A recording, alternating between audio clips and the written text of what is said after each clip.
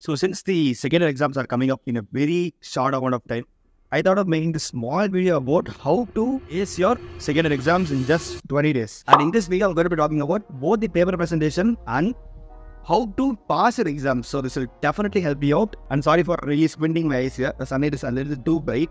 So anyways, first up we have pathology. I'm going to classify you people into two groups. People who read Robbins, people who have never touched Robbins. If you fall into this category, people who are already done with Robbins, it's going to be a cakewalk for you. Just see all the important questions, study those important questions from Robbins. That's all. You are getting a distinction without any know. People who have no idea about pathology at all, you have to take a question bank, mark all the important questions in Robbins and study. See, I'm going to ask everyone to read Robbins because Robbins is the standard work, and also Robbins is super easy to study. It's like ABC. There's nothing more simpler than Robbins. Like the English is super easy, everything is super easy. So just Robbins. Or else if you are a fan of Marrow, you can go with Marrow. You don't have to touch Robbins at all. You can just read Marrow. Marrow is fantabulous. You can complete Marrow. Just important questions, guys. Important question. I made this video about paper presentation. Definitely check out this video. This video is made specifically for first year students, but paper presentation is the same for everyone. So check out this video, it will definitely help you out. Well, so for pathology, draw diagrams wherever possible. See, think of pathology as this anatomy. Spam diagrams. Necrosis of cell, spam diagram. Anything, liver function, spam diagram. Liver cell, spam, everything spam diagrams will definitely help you out. Then coming up to pharmacology. See, pharmacology is very simple. You have to know the classification of drugs very, very properly.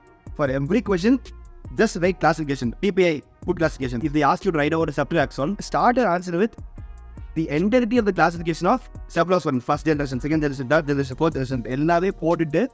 That's how you should start every single question. This will guarantee you a pass or a distinction or honors to whatever you want. So there's this amazing book. See, K.D. Tripathi is a shitty book. That is my opinion. I'm sorry if I offended some of the K.D. lovers here. But I feel like K.D. is shitty. But there is this amazing book, Classification of Drugs by K.D. Tripathi. That is an amazing book. Definitely buy that book. Read every single page. It is going to help you a lot. So once you have done the classification, then for every single drug, study the mechanism of action, study the side effect, study the indications. Pharmacology is simple. Why complicate it?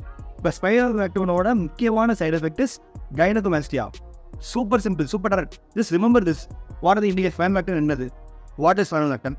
Let me know the comments down below. Let me know the comments down below. Okay, so very simple. So for a question, write classification of drugs, 1 mechanism action, 2 indications, 2 side effect, and if there are any contraindications, 2 contraindications. Then we have the final nightmare of everyone, microbiology. See, I personally love microbiology because it was like reading a person's biography. What does Streptococcus pneumoniae do? What does Staph aureus do? It is a wonderful subject. So microbiology, if I never give up, study what are the various, for example, they ask with Streptococcus, write about the different types of Streptococcus first. Then write about the disease it causes. Write about the clinical manifestations of the disease. If a Streptococcus is very easy. You can just spam rheumatic heart disease. You can just write about rheumatic fever.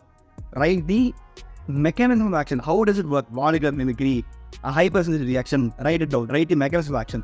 Then write the treatment. What is the drug of choice? What are the alternate therapy? Simple, super easy. So microbiology is also super easy. So pathology, diagrams, spam diagrams, put some flow chart. Microbiology, draw some diagrams, write about the drug of choice, clinical manifestations, a mode of spread, the incubation period. Easy. The end of the thing, it's all about revision based because pharmacology and microbiology, let's face it, it's all memorization. So the option is that you have to memorize again and again, revise again and again. But at one point, it starts to become really like, it will come out in a flow. So paracetamol, liver failure, it will just come. Maybe by secondly you feel somewhat hard, but in the future, it's definitely going to be super easy. You'll automatically go, okay, glutathioneine, it'll just automatically flow. And then the microbiology, pharmacology, and pathology are very important subjects.